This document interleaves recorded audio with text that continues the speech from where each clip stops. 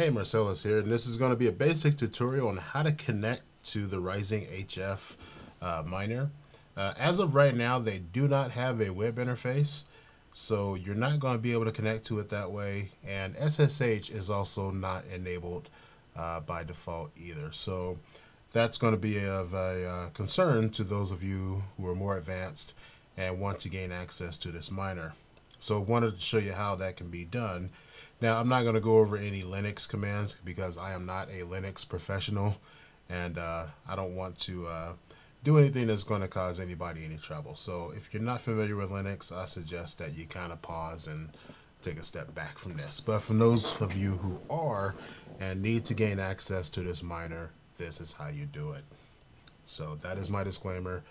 Don't do anything that's going to damage it, and definitely don't change the default password because they might be using that on the back end to connect to the miner for updates and things like that through the Helium network.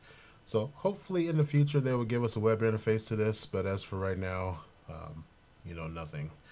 So what you want to do, there's a micro USB port here on the inside. I've tried using this port on the outside, doesn't do anything for me, so I went ahead and connected to this USB port on the inside, and when that happens, you're going to get an extra port here in Device Manager. So let me go ahead and switch over to the computer. All right, and so we'll go ahead and plug in the cable here, this micro USB,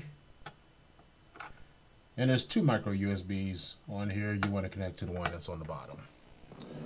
All right, so once that's in, you will see this COM port. Your next step is to install PuTTY. So PuTTY is a very common program that's used for connecting via SSH and terminal connections. So you want to set that to serial, and we are on COM4 on this one, so we want to set it to COM4. And the baud rate we want to change to 115,200.